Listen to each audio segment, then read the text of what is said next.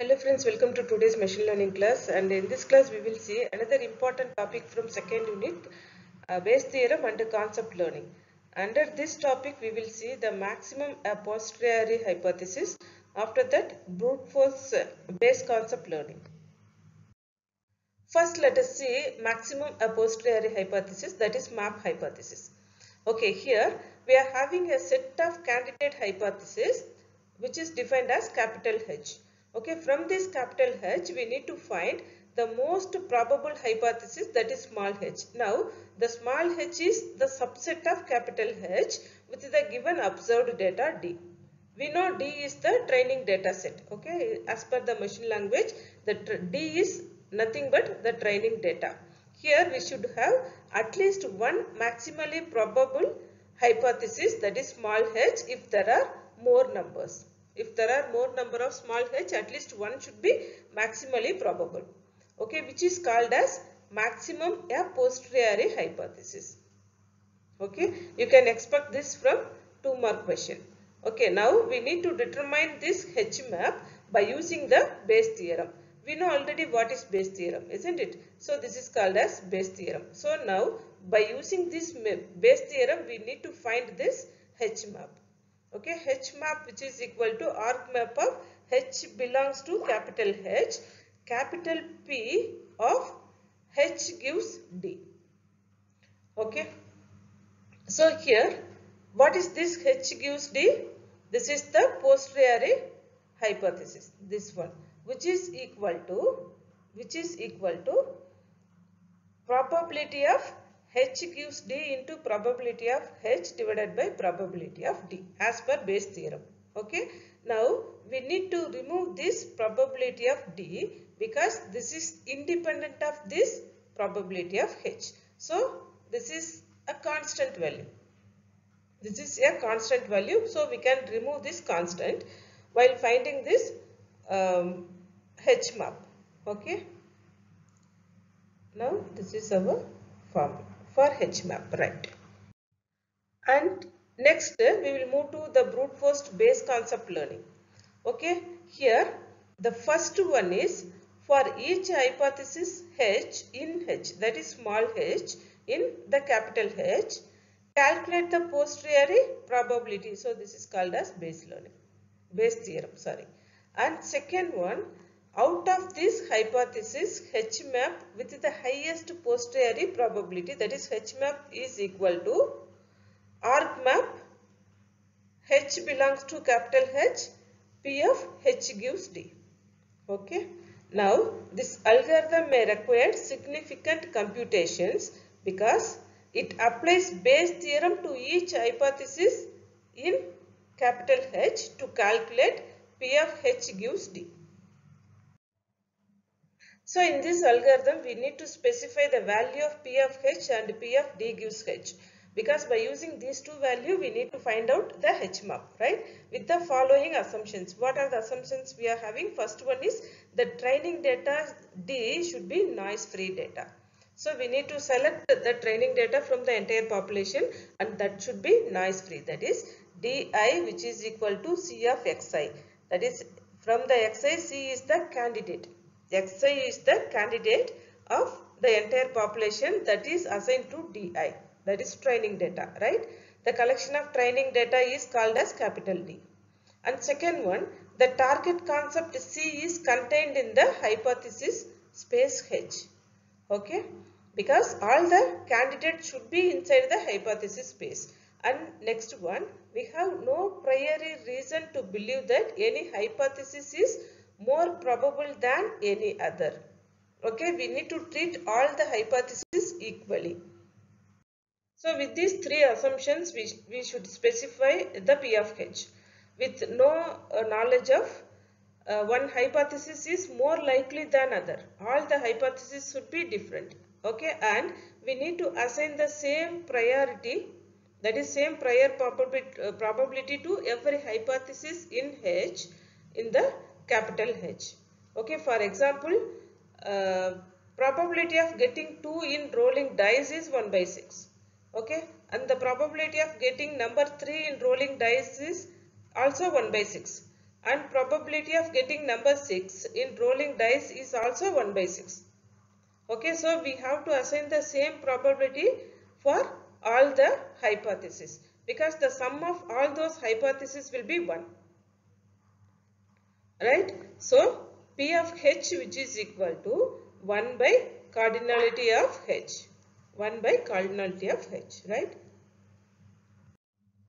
Next, P of D gives H, which is the probability of observing the target value capital D which is equal to D1 to Dm. That is, from the entire population, this is the entire population, we are going to pick only the training data, some data, training data, okay, and that is collectively called as capital D with the hypothesis H. Okay, with the hypothesis H holds this particular data. And now the probability of observing classification Di, that is a particular value of training data given H, which is equal to P of Di given H is just 1 when if Di equal to H of Xi. If Di equal to H of Xi.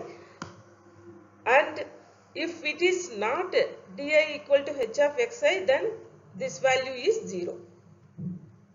Okay, that is, if the capital D gives H, probability of capital D gives H which is equal to 1 if Di equal to H of Xi for all Di in capital D. Okay, that is, this Di should be selected from the entire population, and this population value which is equal to capital D, then the hypothesis value should be 1. Otherwise, if it is error data, otherwise means if it is error data. If it is error data, then we will get 0. Right? The probability of data D given hypothesis H is 1 if D is consistent with H. If D is consistent with H, that is, if D is reliable to H, then the hypothesis will be 1, otherwise 0. When we will get 0, if there is some noise, then we will get 0. Here we are having two cases. The first one is if H is inconsistent, then this P of D gives H which is equal to 0. Otherwise, if H is consistent, then P of D gives H which is equal to 1. Okay, two cases are there. If it is inconsistent, then P of D gives H which is equal to 0. Next, we need to substitute this value with the Bayes theorem. P of H gives D which is equal to, what is P of D gives H? That is 0. 0 into P of H divided by P of D which is equal to 0, because we are multiplying the value 0 with P of H. Okay, if H is inconsistent with 0, then the P of H gives D which is equal to 0. Right? Next, if H is consistent, then the prior probability, that is P of D gives H which is equal to 1. Now we just substitute this value with the Bayes theorem. Okay, so 1 into, already we know P of H which is equal to 1 by cardinality of H, okay, divided by P of D. We are going to substitute that value also with the P of H, right? And now P of D which is equal to the Versen space of HD divided by cardinality of H. Okay, now we just remove this 1 by H from both sides. 1 by H from both sides. Then we get P of H gives D which is equal to 1 by Versen space of H comma D if H is consistent with D. Okay, where the Versen space H comma D which is the Versen space and is subset of hypothesis H, that is the capital H, from that which are consistent with the D. That is, we are going to select some part of data from the entire population, and these are error-free data. And if these data are consistent, then P of H gives D, which is equal to 1 by Wilson space of H comma D. And now the sum of all hypotheses of P of H gives D, that must be 1, because we should take only the consistent hypothesis from with D, right?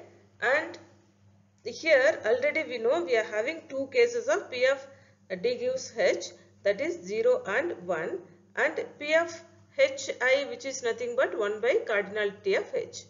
Okay, we are going to substitute these values and we are going to sum those values. That is, sum of Hi belongs to Wilson space of H comma D, 1 into 1 by cardinality of H. That is, we are going to substitute 1 with the place of P of H gives D. Sorry, P of D gives H. We are going to substitute 1 first. After that, we are going to substitute 0 in the place of P of D gives H. Right? And this will be 0, because anything multiplied by 0 is 0.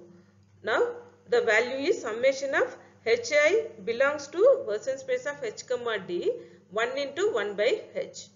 Okay. Now, the value is cardinality of Vs, that is Wilson space of H comma D divided by cardinality of H. Okay, that is P of D.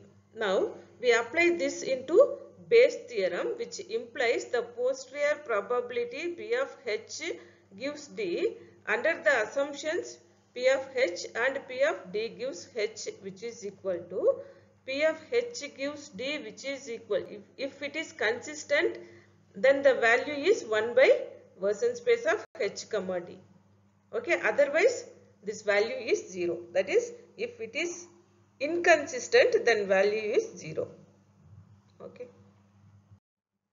Okay, here initially all the hypotheses have same probability.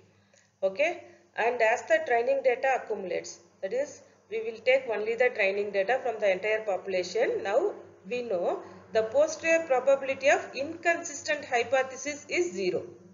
Okay, if the probability is inconsistent, then the hypothesis value is 0 and the total probability is summing to 1.